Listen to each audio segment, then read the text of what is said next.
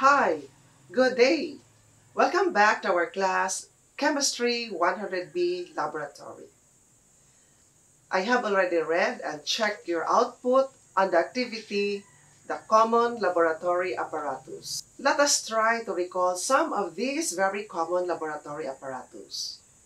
We have the test tube rack, the test tube holder, the test tube brush. We know that the test tube is an apparatus used to contain chemical reagents for a chemical reaction. Then we'll go to the flasks. We have the Erlenmeyer Flask, the Florence flask, and the volumetric flask. Of these three kinds of flasks, it is the volumetric flask which is used to measure an accurate volume of liquid. We have also the beaker, the graduated cylinder, which is used to determine the volume of liquids, the Bunsen burner, which is used for heating purposes, the evaporating dish, used to contain substances to be evaporated off, the watch glass, in which it is used to contain substances to be observed. We have also the crucible tongue, which is used to hold the crucible. We have the wire gauze, which supports a container when heating. We have also the water bath, which is usually applicable when gentle heating is needed.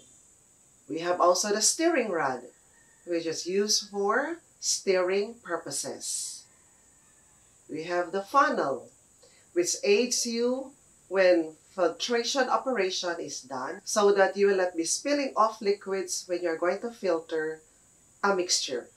We have also the separatory funnel, which is used to separate two or more immiscible liquids. We have also the iron stand, which is used to support the iron ring and the iron clamp. We have the pipette, the medicine dropper, we have the burette. These are apparatus used to measure small volume of liquids. The burette particularly is used for titration purposes. We have also the balance, such as the triple beam balance, which is used to determine the mass of a substance.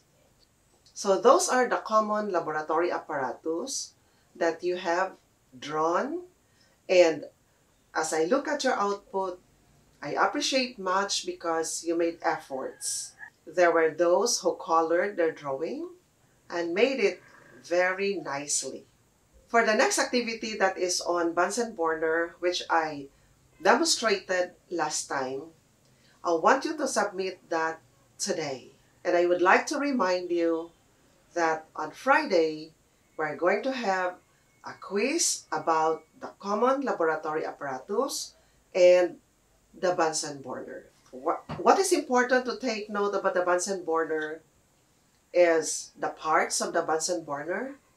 I want you to draw each part and give the functions and also the common operations using the Bunsen burner. Please take note because I will include that in the quiz on Friday. That would be all for today.